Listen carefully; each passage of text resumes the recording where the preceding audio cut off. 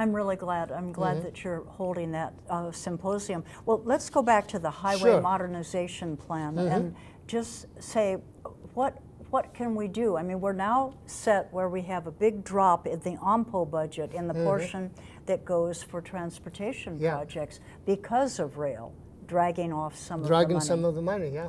And so what are we going to do? I mean, we're going from bad to worse? Yeah, we're going from bad to worse. I mean, for the short term, I do not have optimistic news.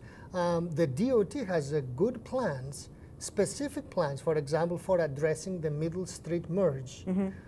This is something that I worked with them throughout the 90s, and we completed the work in 2004.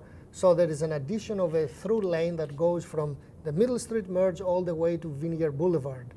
But it costs real money. So I don't know how they will be able to get, I remember that the budget is somewhere between 80 or 100 million to do the project because it has a lot of underpasses and, you know, some realignment of lanes. So it's not a very inexpensive project. Bottom line is that you cannot add capacity and solve congestion problems with very little money. You need a few million, and you know the budget is not there to support that. Well, and the thing that's so sad about that, these are shovel-ready projects that we could really put the money working in the economy right away. I mean, I'm sure that the DOTs, the local DOTs, the state DOT is doing a good job in prioritizing these projects. Some of them they can't afford. The problem is that with the modernization plan, we can make a lot of good within 5 to 10 years. If we wait with the money to trickle in, we will take 20 to 30 years to implement the same package of solutions.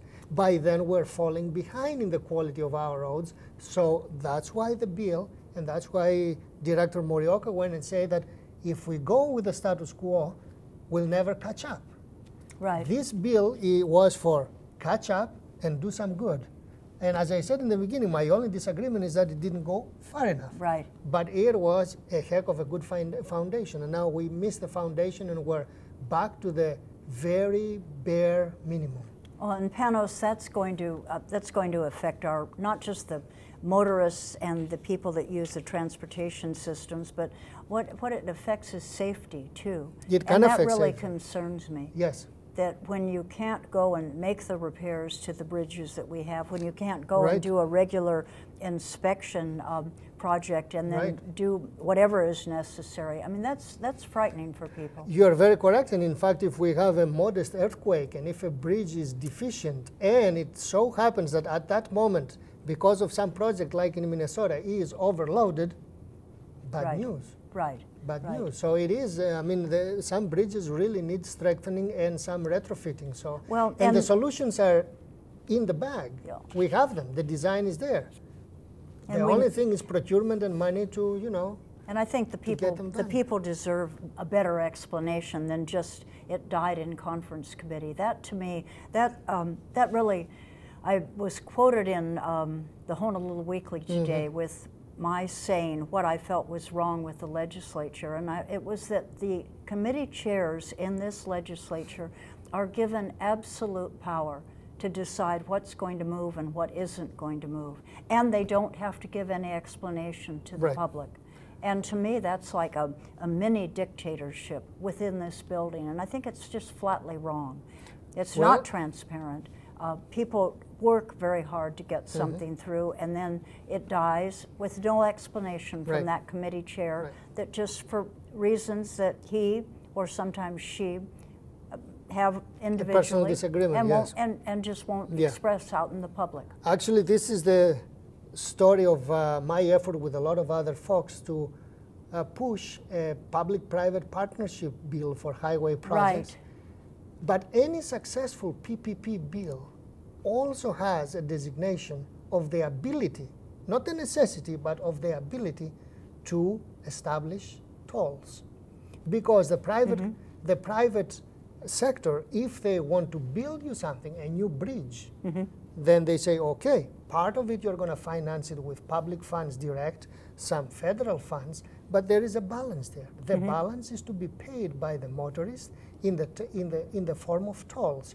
And then that only goes until it's paid off, and then it's gone. Exactly. There are no more tolls. They have a concession. Some of them as short as 15 years, typically 20 to 30 years, and after that the project reverts to the public, and the project to begin with is always public domain. I mean, the new bridge would belong to the Hawaii state government, but if I build it, would have a concession for 30 years. At the end of 30 years, my company will say, well, that was the agreement, that was the toll schedule, we collected, we made money or we didn't, but at 30 years, we give up. And you know, all these agreements internationally, they work very well. I've it's driven, a win-win yes, situation. I've driven on those roads in Colorado, and it's fast, they are wonderful. spectacular. They're wonderful roads, and they're not crowded. They are not crowded.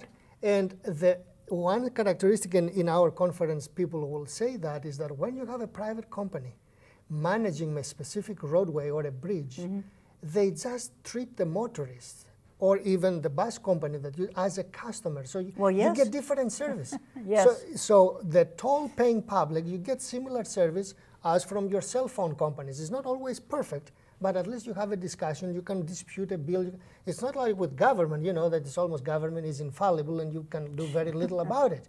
It's with a private entity, and you can always, you know, negotiate a condition if there is an issue. I'll tell you one thing I've always wanted to have happen, and I keep talking to people in the transportation sector. I would love to see the freeway that goes by University of Hawaii, have it be underground, and then have the surface area be available to offset the cost of undergrounding the freeway, and have the surface area available for development.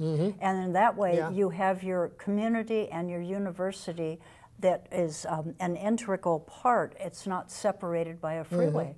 And it just made so much sense to me. You'll see this in other areas too, where people have really made that decision, and then they've made the money for doing it from what they do from the land above. That the most recent one is Seattle. The current governor, the mayor of Seattle, agreed that the promenade they had, they're going to demolish it and replace it by a tunnel.